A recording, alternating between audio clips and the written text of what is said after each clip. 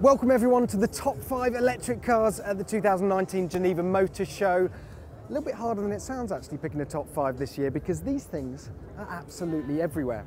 Before we start, a little bit of housekeeping. We have done full videos on the Honda E prototype and on the Polestar 2, so you can go and check those out elsewhere. I'm not going to double up and talk about them again.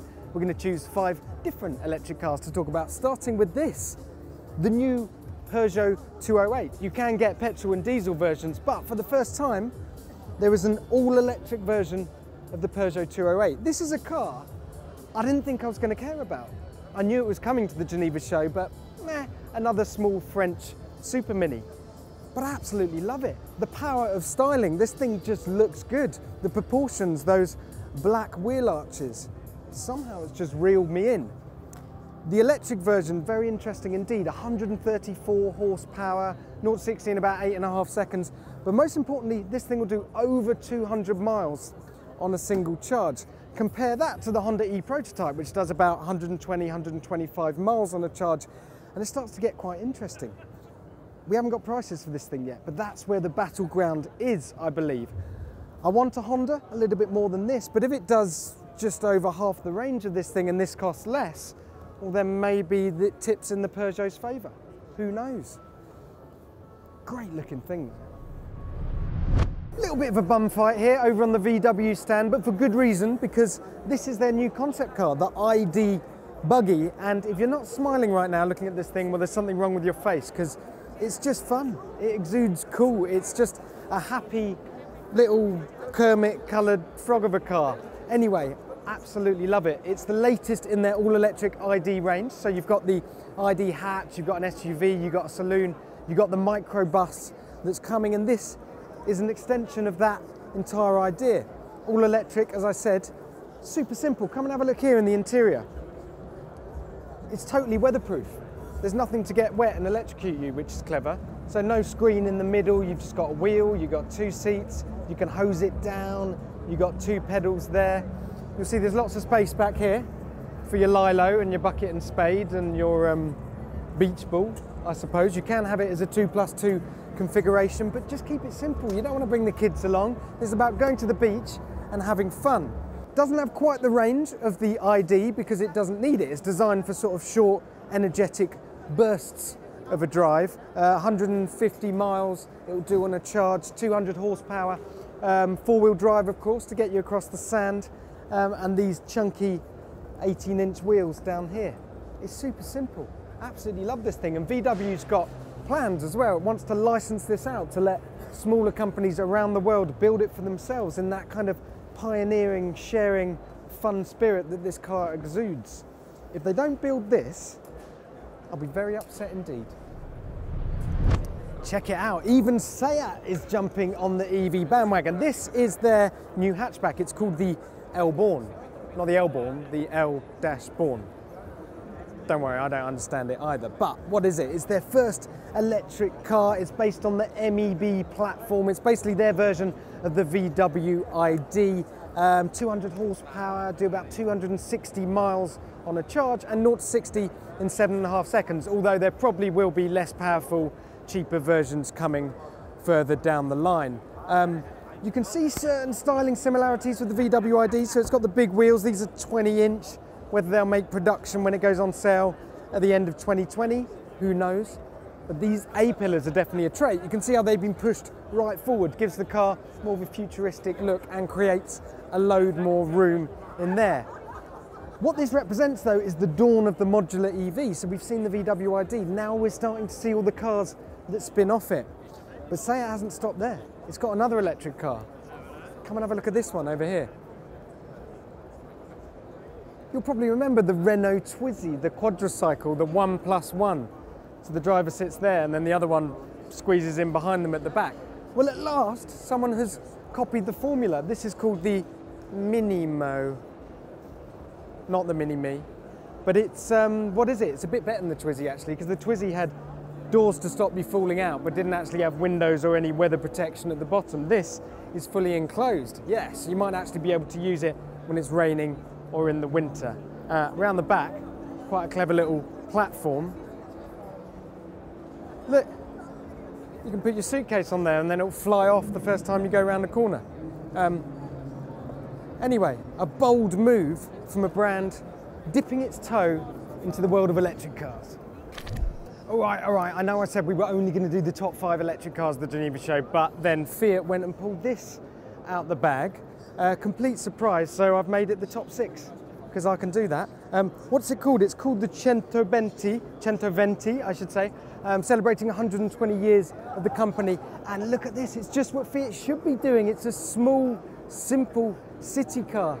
Fiat will claim that this isn't the next Fiat Panda, but have a look online. It's what everyone's calling it because, well, it's Panda shaped, it's Panda sized, and it's just what the Panda should be. It's an electric car, it's a forward thinking vision of what a small, usable, rough and tumble city car should be, which is what the Panda does better than anything else out there. The idea behind this, super simple and super customizable. So it would only come in one color, and then you can wrap the panels any way you like. You can fit 4 different types of roof on the top. The interior, if we come around here, James, we'll have a look inside. Ignore the rear hinge doors. Clearly they're not going to make production.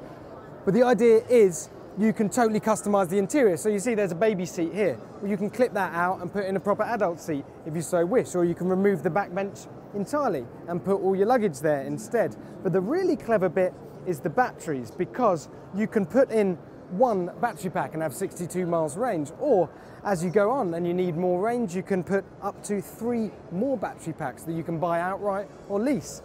So here's one, you just slot it in here underneath the front seats. It's quite a lovely idea, isn't it? That fact that if you only need a bit of range because you're just nipping around town, well, you don't have to buy the batteries you don't need. But if you want the range, you can have 6 times 4. What's that? 250 miles of range in a city car. That's more than the electric 208, way more than the Honda Urban EV, which is what this car reminds me most of, by the way. Occasionally, when a manufacturer gets it right, you just know it. The Panda is Fiat, Fiat is the Panda, and this car is what the future of a great Italian company should look like. Big thumbs up. Okay then, one of the big ones, the Pininfarina Battista all-electric hypercar, there it is. What do you think? It's an impressive looking thing, isn't it? More impressive than that though are the numbers, because this thing produces around 1900 brake horsepower. 4 electric motors, 1 spinning each wheel, enough torque to reverse the Earth's spin.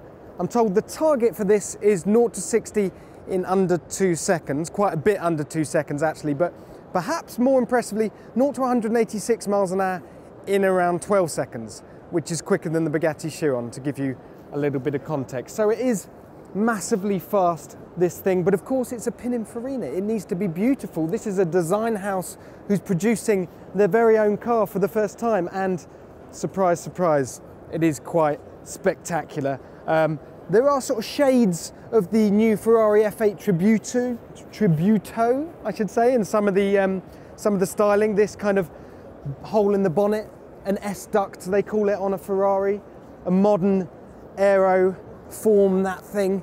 And this has got an interior I genuinely haven't seen inside this car yet, so I'm just poking my head.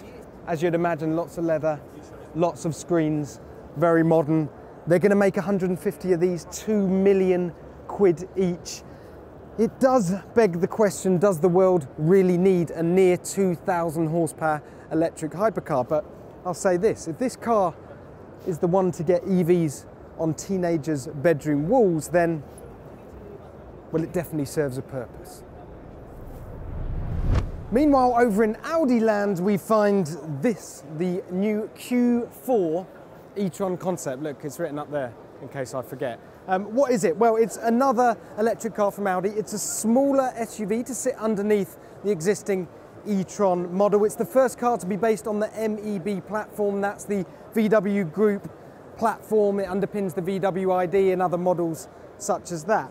What this car represents, though, is an incredible boom of electric cars from the Audi brand. Just over there, they've revealed a camouflaged version of the e-tron Sportback. That's basically the e-tron that we've already seen, but with a slightly sportier roof.